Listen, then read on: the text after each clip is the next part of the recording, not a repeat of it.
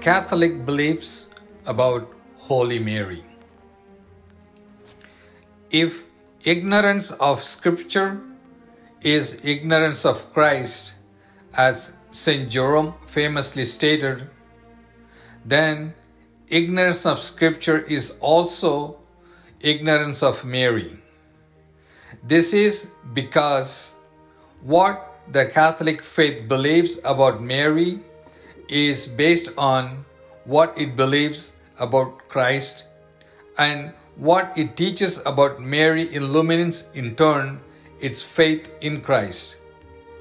In other words, we can fully understand Christ without understanding Mary.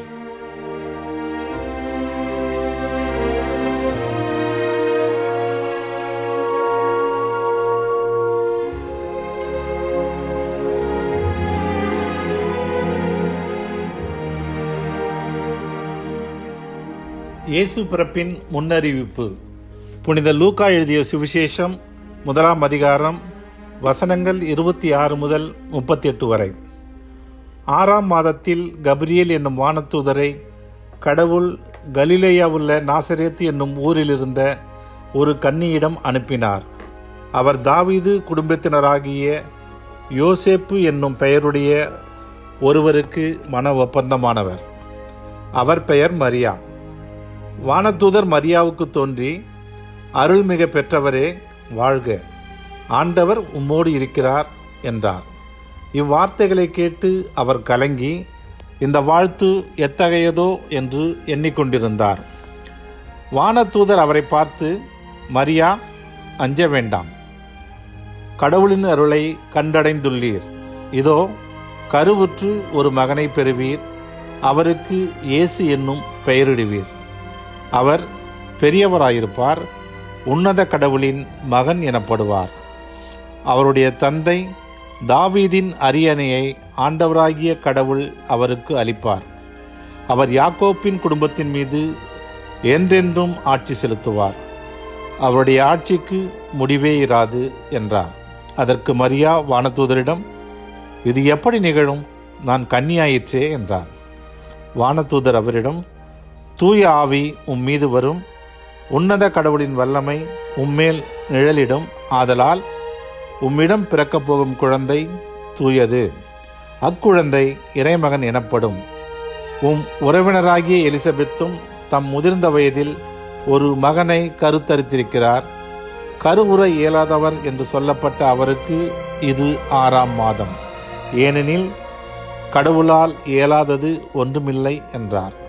பின்னர் மரியா, நான் ஆண்டவரின் அடிமை, சொற்படியே எனக்கு நிகழட்டும் என்றார். அப்பொழுது வானதூதர் அவரை விட்டு அகன்றார். இது ஆண்டவரின் அருள்வாக்கு. There are several references of the word handmaid both in the Old Testament and in the New Testament. One example of an handmaid in the Old Testament is Sarah. Some of those biblical references are shown here for us to read and understand the linkage of the word handmaid throughout history. Doctrine of the Catholic Church. Catechism of the Catholic Church 484 to 486. The Annunciation to Mary inaugurates the fullness of time, the time of the fulfillment of God's promises and preparations. Mary was invited to conceive him in the whole fullness of deity who dwell bodily. The divine response to her question, "How can this be, since I know not man?" was given by the power of the Spirit. The Holy Spirit will come upon you. The mission of the Holy Spirit is always conjoined and ordered to that of the Son. The Holy Spirit, the Lord, the giver of life, is sent to sanctify the womb of the Virgin Mary and divinely fecundate it, causing her to conceive the eternal Son of the Father in a humanity drawn from her own. The Father's only Son, conceived as man in the womb of the Virgin Mary, is Christ.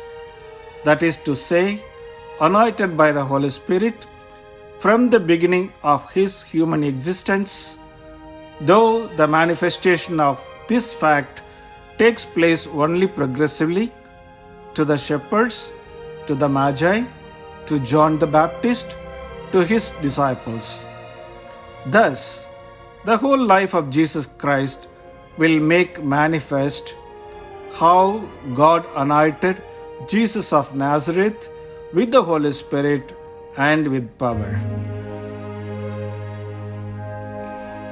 Throughout the Old Covenant, the mission of many holy women prepared for that of Mary. At the very beginning, there was Eve.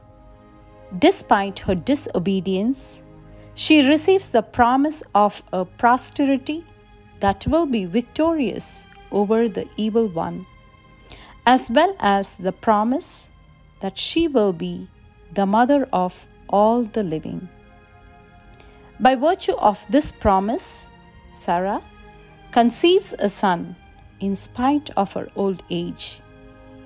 Against all human expectation, God chooses those who were considered powerless and weak to show forth his faithfulness to his promises. Hannah, the mother of Samuel, Deborah, Ruth, Judith, and Esther, and many other women. Mary stands out among the poor and humble of the Lord, who confidently hope for and receive salvation from him. After a long period of waiting, the times are fulfilled in her, the exalted daughter of Zion, and the new plan of salvation is established. When we read in Luke's account of the Annunciation that Mary calls herself the handmaid of the Lord, we find ourselves sorting through the many historical and biblical associations that have shaped the meaning of the word. Biblical figures from the Old Testament, like Sarah and Rachel, had servants called handmaids who cared for their needs and were also offered to their husbands as surrogate mothers. Handmaids were the lowliest of household servants, trained to respond to the slightest movement of their mistress' hands, and to be at hand, ready to serve at a moment's notice. Luke uses the word to describe Mary to emphasize her humility and alertness to God's prompts. Mary's response to the angel's message begins with the word "behold," the equivalent of the phrase used by the prophets when called, "Here I am." Her assent is open-ended and absolute. The angel's answer explains everything to Mary, and she surrenders to the will of God. "I am the Lord's servant," Mary answered. "May your word to me be fulfilled, according to thy word."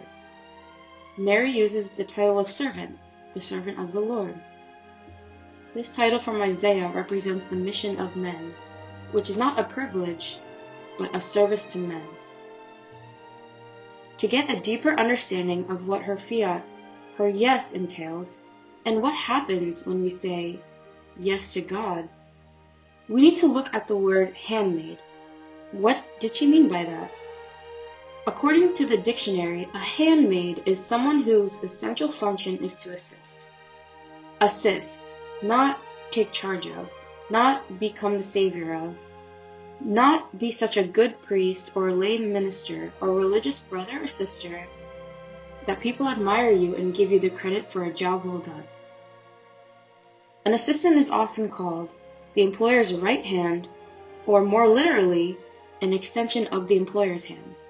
None of this is being a handmaid of the Lord. None of this is being an extension of God's hand. It's me being me, stretching out my own hand to see how far I can make it reach. Let's consider how Mary modeled the assistant's job.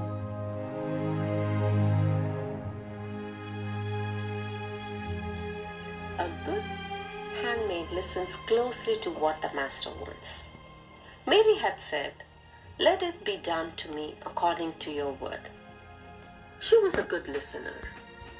Through faith, Mary continued to hear and to ponder that word, in which there became ever clearer, in a way which surpasses knowledge, the self-revelation of the living God.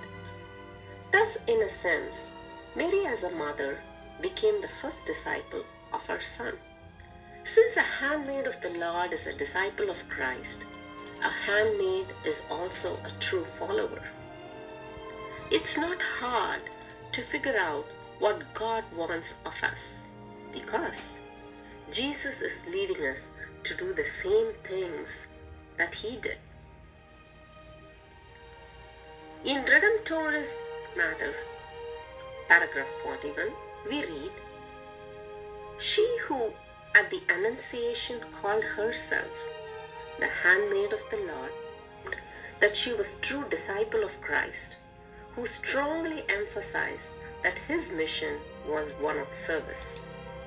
The Son of Man came not to be served, but to serve, and to give his life as a ransom for many." What we incur from this example? Mary's response, "Behold the handmaid of the Lord," to the divine message, is a model of faith for every believer. Mary believed in God's promises even when they seemed impossible.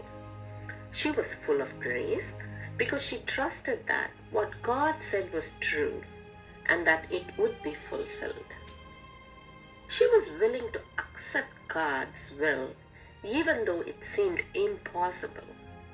At a time when a humble servant leadership is sorely lacking in our power and status-hungry culture, Mary's example, which even Jesus followed, is one of the gifts to us.